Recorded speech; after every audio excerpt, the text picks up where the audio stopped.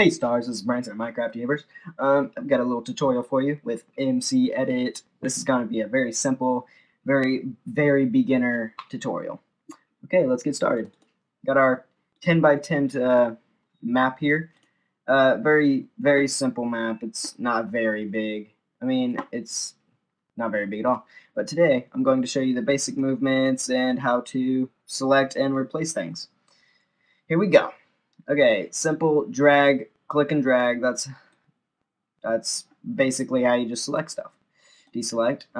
Movements, WASD for just normal movements. Q is up, Z is down. Right click. It allows you to have more movement of your camera. And replacing items. Let's replace this grass with, let me see, let's go down a little bit. Let me see, fill and replace, and then what do you, let me think, air. Just replace with air. And then there. It's just a hole. It's pretty cool. You can make really cool things with this. Let me see, let's replace this with, oh, I forgot, guys. You always have to remember to, oh, well, you can do this, but it only goes one down. I mean, if you want to go one down, you can do that. That's how that works. You can always use a brush. Yeah, if you want a huge sphere in your world, this is the tool that you're going to want to use. You're not going to want 150 at all. Maybe like 10. Oh, wow. 10 by 10. That's probably the most simple sphere that you can get. It's just tiny. And then you can use the scroll. You use the scroll to go up and down. And then I just imported that into the world.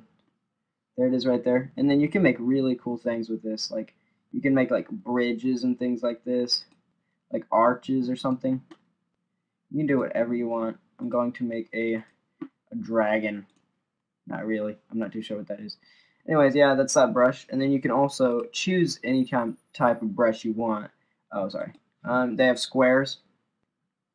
Very simple. They have diamonds, diamond shapes, which is always cool. Like, hey, that's a diamond. And also round. And you can also just replace erode, topsoil. Just select your little region. Just click everywhere.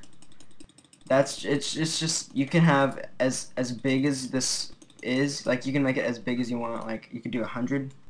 By 100 by 100 and bam, it just creates it just replaces the topsoil. That's all it does. I mean, it can be pretty cool. Hey, it can be pretty cool. And you can also change the depth. You can make that 10, so it goes down 10 squares of just stone, which is also cool. That's cool. Let me see. I don't want to show y'all anything else because I mean, let me think what else I can show y'all. This is mostly the beginner, so you know what? I'm just gonna go with filter because this is how I made that huge tree that was in the other video. You go to Treegen. Let me see. Yeah, Treegen. No, actually, you don't go to Treegen. You go to Forester, and then you have all these choices. You can have any shape you want. The normal, that's just Minecraft normal tree. But if you want something crazy, you can go for rainforest. Tree count, we'll just do 1. Tree height 35.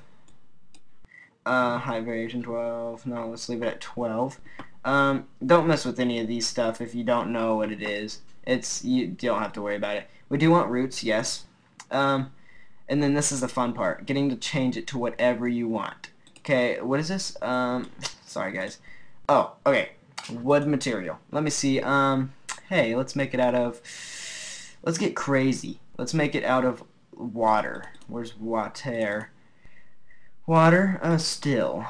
I don't know if this is gonna work. I've never tried this. Leaves. Let's make the leaves, let me see. There's so many choices. Sponge. Yes. And then plant on stone. Where's stone? There it is. Okay. Judging on how fast your computer, this will generate. Bam, there it is. You have a watery sponge tree. And now let's go into our world and see how everything looks. Hey guys, here we are in Minecraft game, and you just like go single player like usual, and it'll just be right there, ready for you. And here's the world.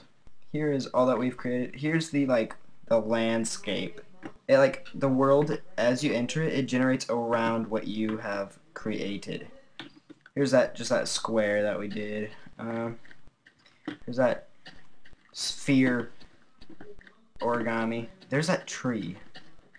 Isn't that amazing? In MCEdit, anything is possible, especially floating, watery, spongy trees. This is awesome. I've never done this type of tree in MCEdit. It is just amazing. It looks good. It looks awesome.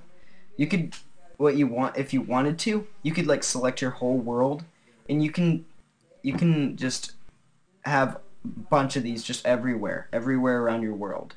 That's just the cool thing about MCEdit. Thank you for watching my tutorial, and wait for the next one. Next one will be a little bit harder, but shouldn't be that hard. Thanks, guys.